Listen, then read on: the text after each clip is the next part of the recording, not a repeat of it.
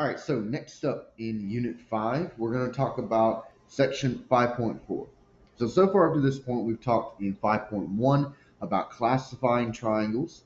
In 5.2, we talked about determining the corresponding parts of congruent triangles. In 5.3, we talked about the 5 congruency tests I can use to determine if two triangles are congruent. And so now 5.4, we've all kind of been leading up into this section where I'm going to be writing proofs to show that two triangles are going to be congruent. So as I'm getting ready to write these proofs, there is a 5-step process that I do need to be aware of. Now, this 5-step process, first, we need to label our picture, okay? So our picture is going to give us some kind of a congruency statement. It's going to be best for us to go ahead and label the picture so we know exactly what we're working with, okay? So step 2, the first statement in your proof should be your first given, and the reason should be given. So if you recall back to Unit 3 when we talked about reasoning and logic, we did write some algebraic proofs, some proofs centered around segments, and some proofs centered around angles. So now we're once again going to revisit writing proofs, but this time it's going to be more in the context of thinking about with triangles. So one thing that's going to be different in these proofs is that with these triangle proofs, you may have multiple given statements. Okay, so with the ones we've dealt with in the past in Unit 3, they only had one given statement. But for these triangle proofs, they could have 2 or even 3 given statements that we can work with in order to help us determine if these two triangles can be congruent. So after that, we're going to try to reach a congruency. Okay, so reaching a congruency can be either determining that two sides are congruent or two angles are congruent. Okay, so we're going to try to reach a congruency with each of our given statements. Okay, so once we've used up all of our givens, if we don't have an example of two triangles being congruent yet, then I need to look for one of two things. Either look for a reflexive side or a pair of vertical angles. Okay, so keep in mind, a reflexive side was a side of two triangles that they both share. Okay, so this was like in the case of where if we had two triangles that were conjoined at one side, that one side was the reflexive side. And then a pair of vertical angles came about when we had two intersecting lines. Two intersecting lines created those vertical angles. So if when we're dealing with our pictures here, if we have a reflexive side or if we have a pair of vertical angles, we know automatically then that we have a congruency, because a reflexive side automatically means that we're going to have a pair of congruent sides between two triangles. And then a pair of vertical angles means that we're going to have a pair of congruent angles between two triangles. So once we have reached 3 congruencies, that's the magic number, 3, we can then determine if the triangles are congruent by one of our 5 tests: side, side, side, side, angle, angle, side, angle, angle, side, and hypotenuse, leg. Okay, so again, we need 3 congruencies because each one of these tests calls for 3 parts, 3 congruent parts. Okay, so side, side, side means you have to have 3 congruent sides. Side, angle, side, 2 congruent sides and the angle in between them, and so on and so forth. Even hypotenuse leg requires 3 congruent things. The hypotenuse is to be congruent, one set of corresponding legs have to be congruent, and they both have to have right angles. Remember, hypotenuse leg only works for right triangles. So that's why we have to have 3 congruencies to determine if 2 triangles are congruent. Okay, so let's get into actually writing these proofs. Okay, so you should have your little triangle books here.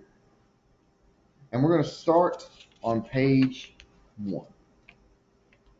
Okay, so it should say page 1 down at the bottom, and up at the top it should say side, side, side, proof number 1. Okay, so looks very similar to proofs we've written in the past. You're going to have a statement column and a reasons column. So we are given to start with segment PQ is congruent to segment ST, segment QR is congruent to segment TR, and R is the midpoint of segment PS. So we're given 3 givens from the beginning, 3 given statements. And so with all that, we are asked to prove then that triangle PQR is congruent to triangle STR. And keep in mind that they are ordering it in a very specific way, such that angle P would correspond to angle S, angle Q to angle T, angle R to angle R, and then PQ to ST, QR to TR, and PR to SR. So they are naming those 2 triangles in a very specific way to get the corresponding parts to line up. So luckily for us, we do have all the options down here at the bottom, so it makes it a little bit easier for us to write this proof. So let's get into it. So When writing our proofs, we're always going to use our given statement first. And in this specific case, we have 3 given statements. So we'll put our first given statement. PQ is congruent to ST. That'll be our first statement. Our first reason, it's given.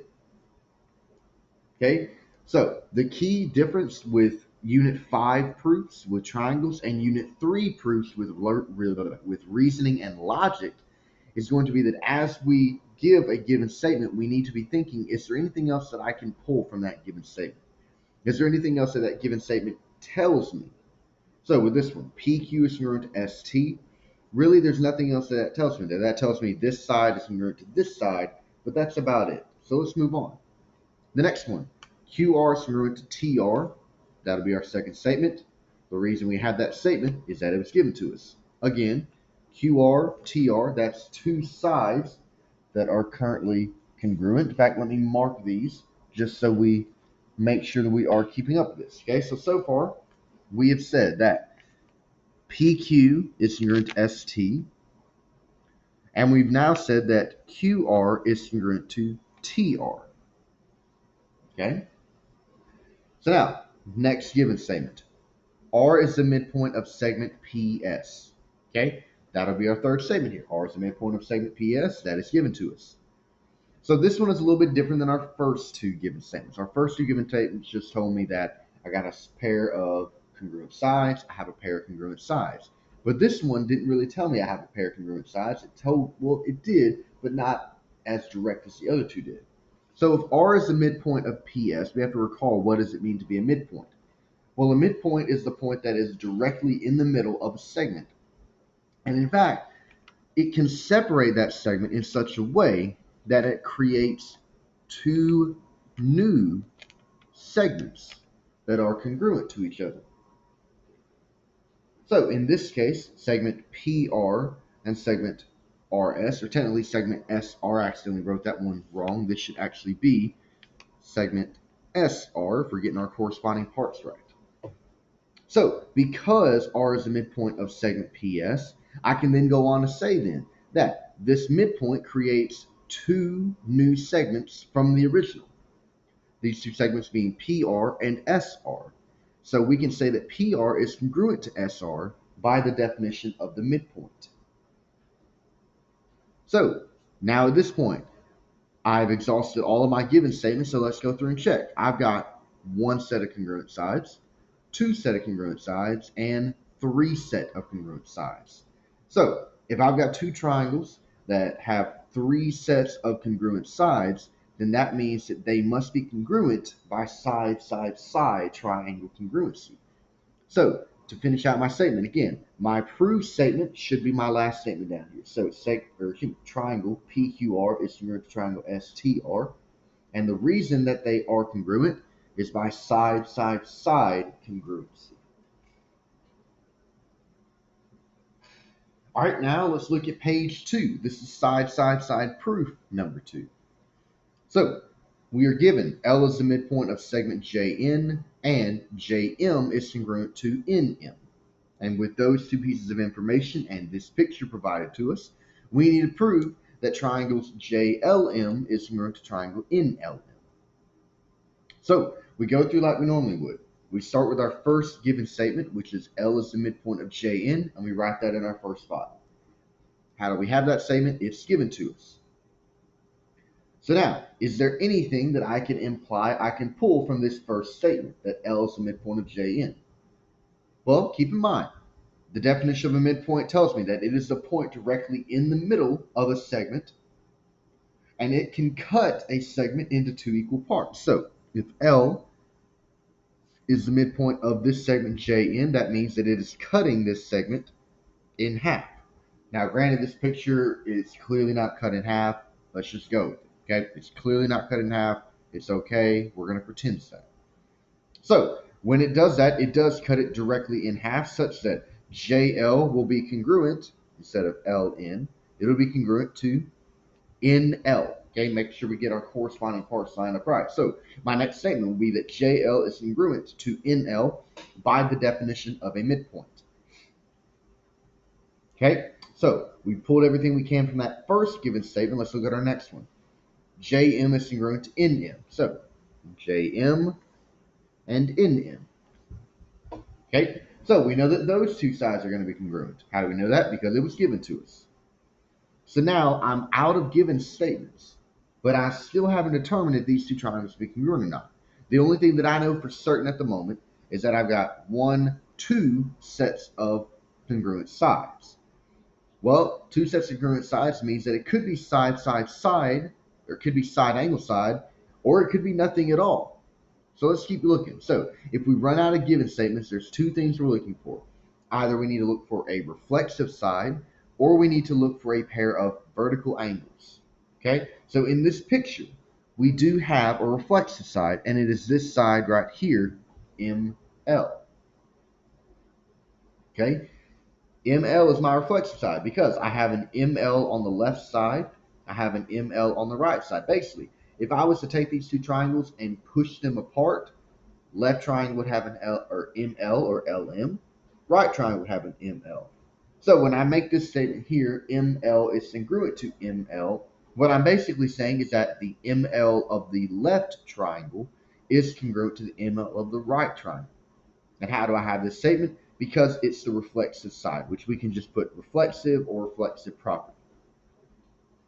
So now I've got 1, 2, 3 sets of congruent sides. That reflexive side does count as a set of congruent sides as well. So because of that, I'm going to have side, side, side triangle congruency to show that triangle JLM is congruent to triangle NLM. All right, so page 3, side angle side proof number 1. So we are given X is the midpoint of segment VZ, X is the midpoint of segment WY. We need to prove that triangle VWX is congruent to triangle ZYX. So looking here, first statement should be X is the midpoint of segment VZ. That's our first given up here. That's going to be our first statement down here. Our reason that we have that is that it's given to us. So what can I imply from X is the midpoint of VZ, or can I imply anything? Well, if X is the midpoint of VZ, that means X is a point directly in the middle of segment VZ in such a way that it does create two congruent segments. So these congruent segments are VX and ZX. This should actually be ZX. So VX will be congruent to ZX by the definition of a midpoint. Okay, nothing else from that first given statement. Let's move on. Next given statement, X is the midpoint of WY. So again, that means X cuts WY in half. And the two halves that are created are WX and YX. So WX will be congruent to YX, again, by the definition of the midpoint. So now at this point, I have no more given statements, so I need to look for one of two things. I'm either looking for a reflexive side or a pair of vertical angles. Well, it doesn't appear like this triangle has got a reflexive side. It doesn't appear like there is one side of both triangles that they both share. What they do have is a pair of vertical angles right here. Okay, keep in mind vertical angles are two non-adjacent angles that are created by intersecting lines. And so that's exactly what we have right here. So we now have got a pair of vertical angles. So we can say that angle WXV is congruent to angle YXZ because they have vertical angles, because they're vertical angles, the definition of vertical angles. So now we need to determine how they are congruent, okay? And this is sometimes something that some people get tripped up by. So my one piece of advice, I want you to cover up one of the triangles, okay? So we covered up that triangle on the right. So now, the parts that we have labeled, it's very important that you make sure that you do label this or you're going to mess up. The parts that we have labeled in order are side, angle, side. Either way you go. Side, angle, side, side, angle, side. So because of that, these two triangles are congruent by side, angle, side. Triangle VWX is congruent to triangle ZYX by side, angle, side congruency. So if you get messed up on how to determine how they're congruent, just cover up one and just name your parts in order.